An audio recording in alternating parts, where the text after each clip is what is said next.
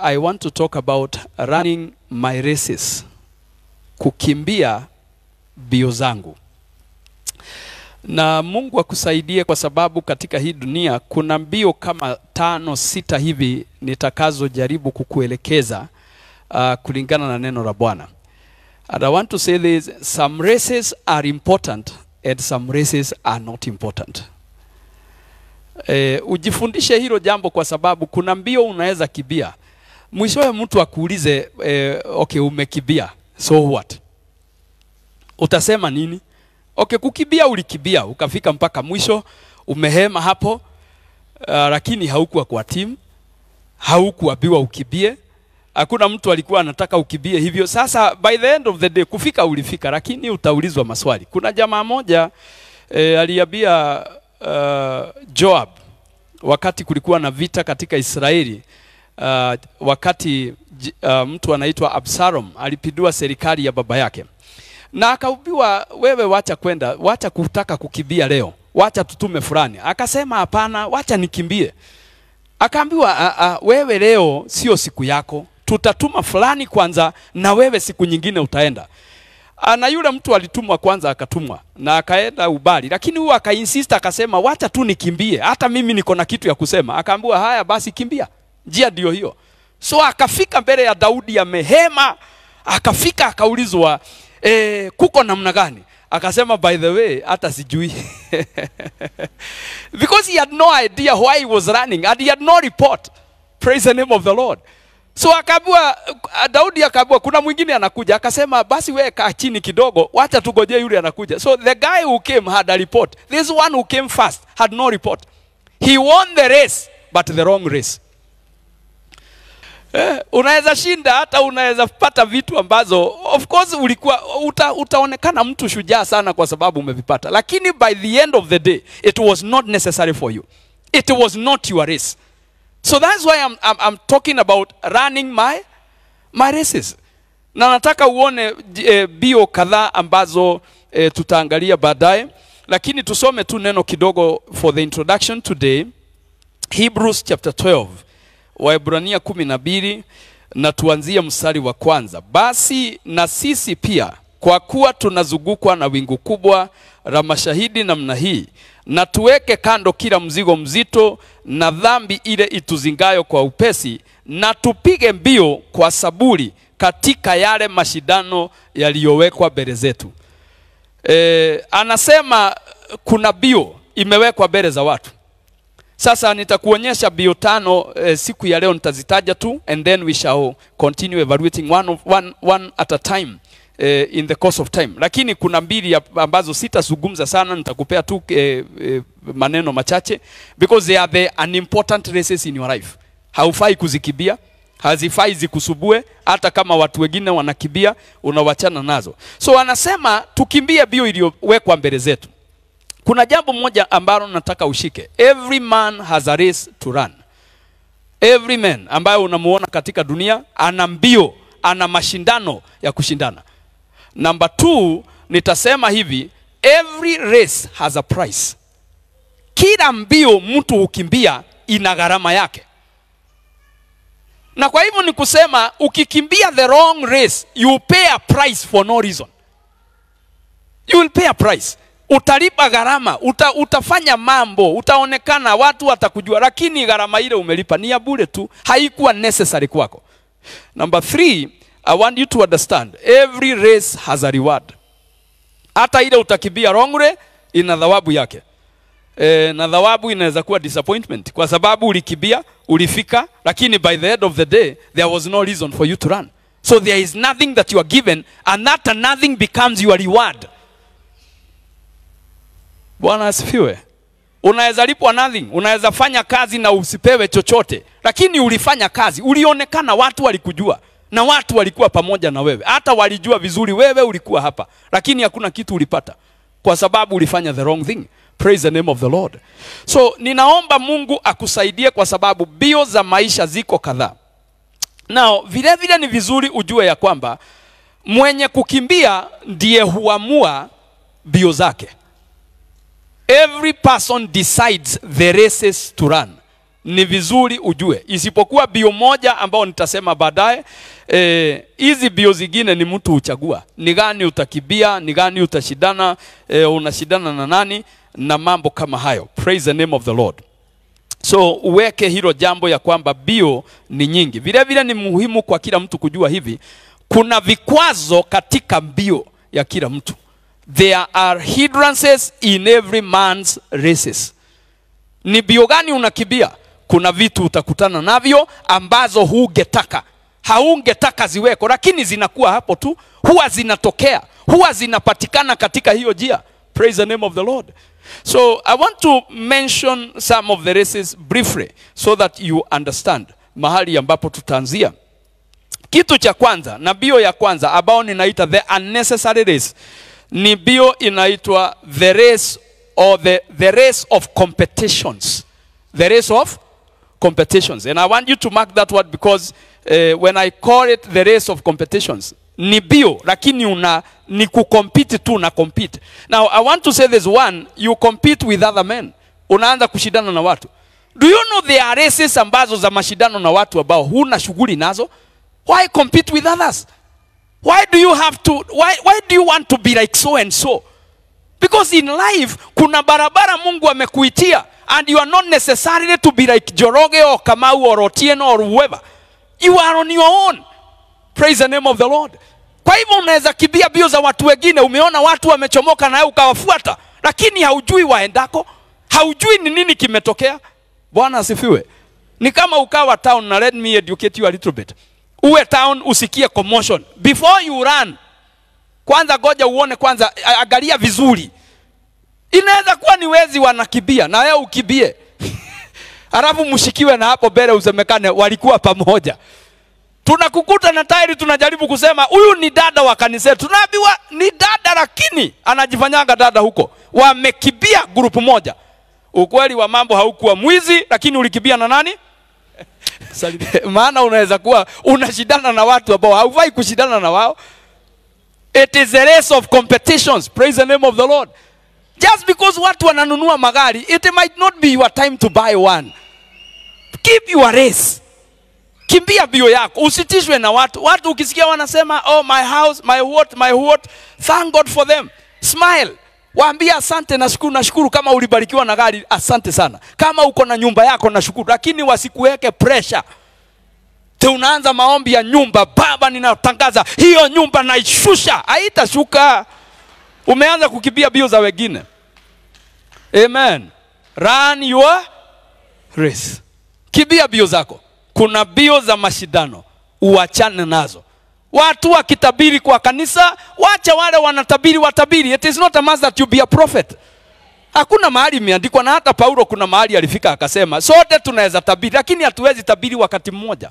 So arao mwingine atabiri na wewe utatabiri siku yako ikifika. Lakini you don't compete mpaka mtu sasa ibada ikiisha usalimii mtu maana alikupita. Ulitabiri mbele yako kwa nini? Kwani haujui nilikuwa nilikuwa nasikia ujumbe. Hata sisi tunausikia dada, brother. We have the message. Usikibizane na watu. Utachokea kwa njia. Amen. Utachoka, utakuwa frustrated. Utaanza kusema watu ni wabaya. Na si wabaya, ni wewe unakibia bio za wengine. Hallelujah. Ukiona vitu vyafanywa, si lazima wewe uwe part to that. Bio hii nimesema sitaieleza sana, lakini usiingie katika hii bio. Ushindane na watu. Ushindane na wale ambao wanafanya. Amen. Na wacha nikusaidie katika pande zote.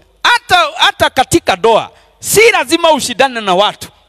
Katika doa, hata mtu anaweza ingilia doa yako na uache kushindana na yeye. Wewe utakufa na pressure na ataingia kwa hiyo nyumba umetoka. Bwana asifiwe. Sometimes you live like a fool. You don't know. Maana bio hiyo ukianzana naye, wewe uliolewa. Si unajua umeolewa? Ai, wadada, si umeolewa? Si unajua bwana yako? Hii mtu ya ingine inakuja hapo katikati. Inakusuburia nini? Kula vizuri, kaa vizuri, tembea vizuri. Maisha inasoga. Hiyo si kusema tumepea wanaume barabara ya kufanya vile wanataka. Lakini kuna haja gani ukufe? Uache watoto wako na mama huyo ambaye alifanya ukufe. Alafu anawagoga anawaambia atawaua kama vile ulikufa. Na ni wewe ulianza kukibizana na yeye, ukaanza kushindana na yeye vile anasema, maneno ili anasema, una make sure umesikia na umemwandikia ka message. Wengine mpaka unabeba kisu unamwambia kuna mmoja wetu atalala mochari. Wewe wachana na watu. Wewe lala kwa nyumba, wacha yule anataka kulala mochari aende alale. Habari zenu? Unajua kuna mambo inasubua watu na ni bure. Praise the name of the Lord. Sasa mzee iko na meno 32, miguu miwili, macho mawili, anatoka asubuhi anakwenda. Utafanya nini na ameenda na amechagua mtu na huko? Wewe ishi maisha yako, omba, kata mipango ya kishetani, lakini usikufe na stress. Have I ever given you a story ambao nilisikia ya dada mmoja ambaye yeye mzee aliingia katika habari baya, akaanza hata kumutusi na kumuita majina. Na zaidi ya hiyo, alipoona mama hatingizwi, hasubuki, akaingia akapea wanawake wale anakunywa na wao, anawapea namba ya mama.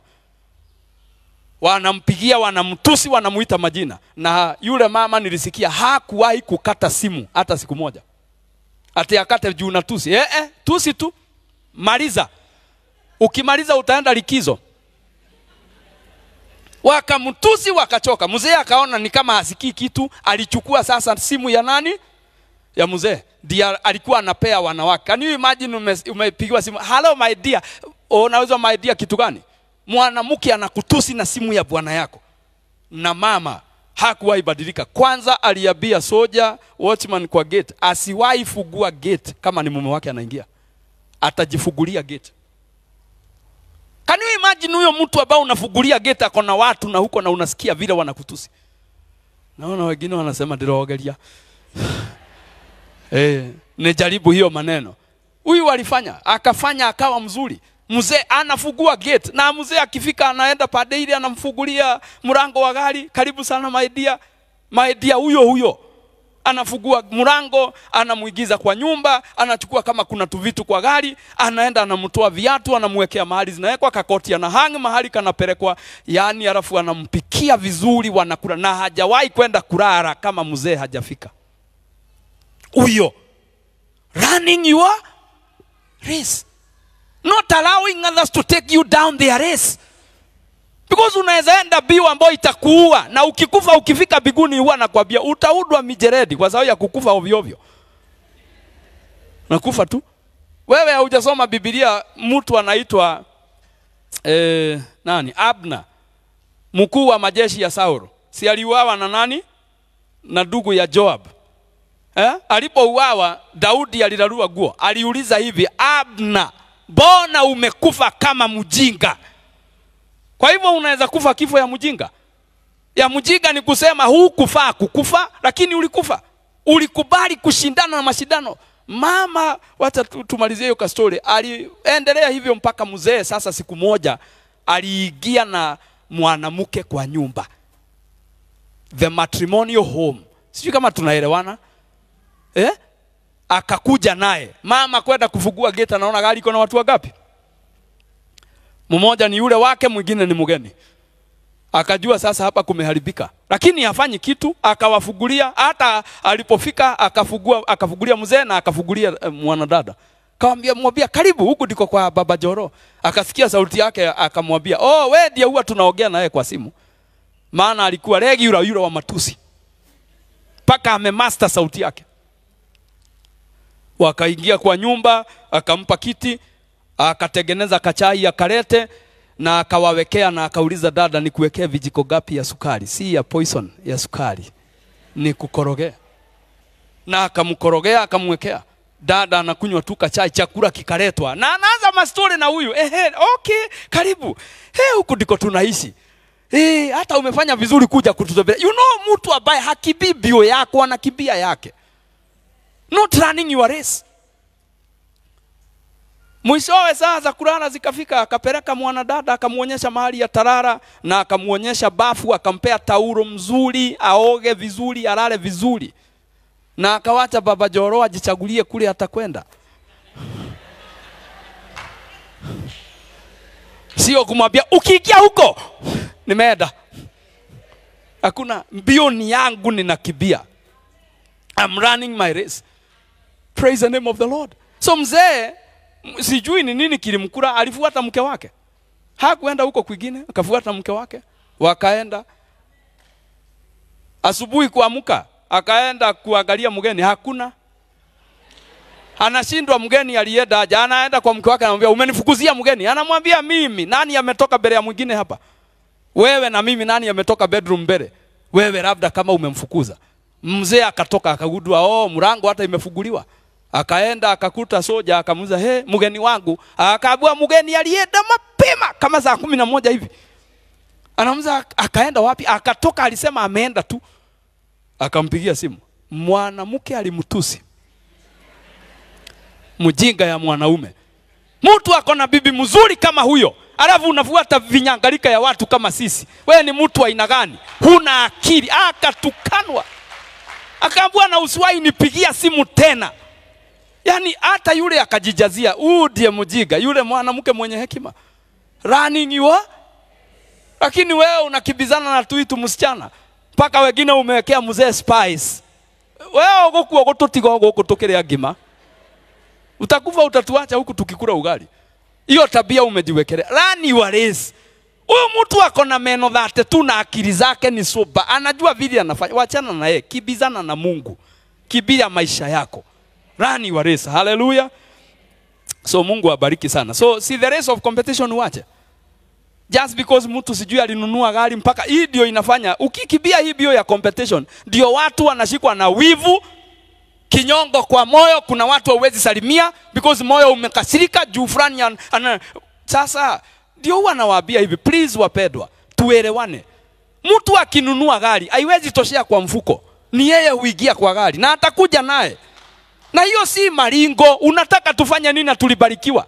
Tutakuja nazo uzione, hata ukiongea vibaya bado tutakuja nazo, hata saa hiyo ingine tutakuja na ingine. Haleluya. Lakini ukitaka kujua unakibia bio za wengine, ni hiyo kiwivu, unasikia kiwarui kipada juu mtu ako na gari. Mpaka unafinyilia hivi ili kiingie. Ni mtu anakibia bio za wengine. Lakini ukikibia bio zako, hautasumbuliwa na mtu juu ako na magari. Hata akinunua 4 unasema, "Guy, yani Mungu anaweza pea mtu gari 4." Na hata mimi najiona.